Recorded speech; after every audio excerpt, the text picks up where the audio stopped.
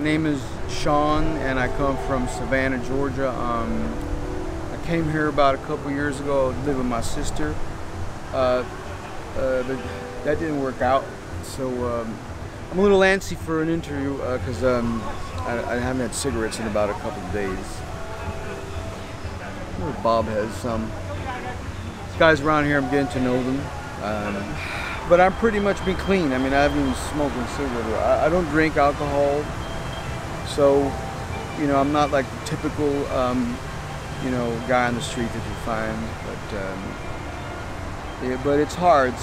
Sleeping is really hard. Your body aches. You look older than you really are. You know, last night I've been here in this park for like 2 days almost. Last night I slept around like right behind those rocks over there. I think it was around over here where I slept last night. I was here, but got a little lizard that woke me up in the middle of the night. I was really shitting my pants. So I came over here, this side over here. I mean, right now I would not sleep there, but I was so damn tired. I see it. All right, so I just, you know what? I don't know. I'm just kind of like recreating the drama, you know. And then I just sleep here. You know, so sleeping out here, your body starts hurting you. Every bone hurts. So that's it, you know. Chilling out luxury, man. Think I can get those cigarettes now? What are you doing? You're getting too close.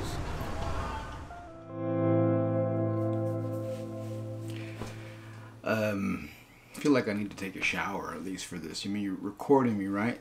I mean, if you're videotaping me and trying to talk to me, I think maybe I should like fucking take a shower or some shit like that. I don't know. I don't really know what happened. I tried to block it out, but I've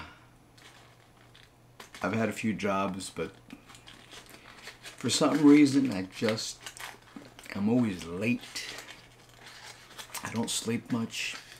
I'm a night owl, and I just can't get my shit together. I can't. I tried. I mean well. I think I'm a good guy. I succumb to some things, and I kind of like, for some reason, feel sorry for myself, you know? And it's kind of like I'm out here on the streets because I kind of like maybe playing a part or something like that, you know? I don't know. I mean, I look the part, don't I? I mean, I wish I could say, you know, I'm afflicted and addicted to drugs, and that's why I'm on the street. I have a chemical imbalance. I mean, that's for sure. I got a chemical imbalance, but at least I know what my fucking problem is. I'm a constant professional procrastinator. I procrastinate. I'm late everywhere. Well, when I used to be, now I don't have to be late. Now I could do whatever I want. I'm free. I feel free, you know. I feel free being on the street.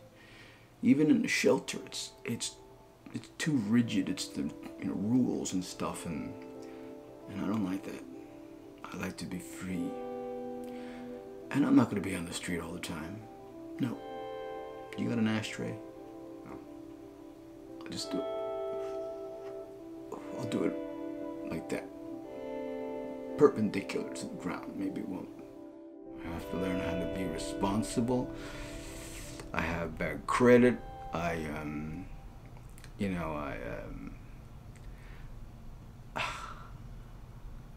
just can't get my shit together, you know what I'm saying? But I'll get my shit together. I walk around a lot.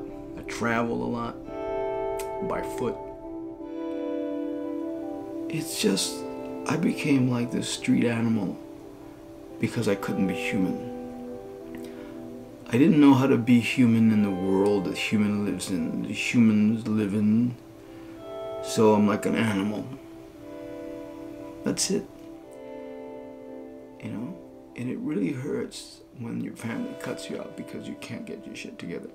And cutting me out was what made me go,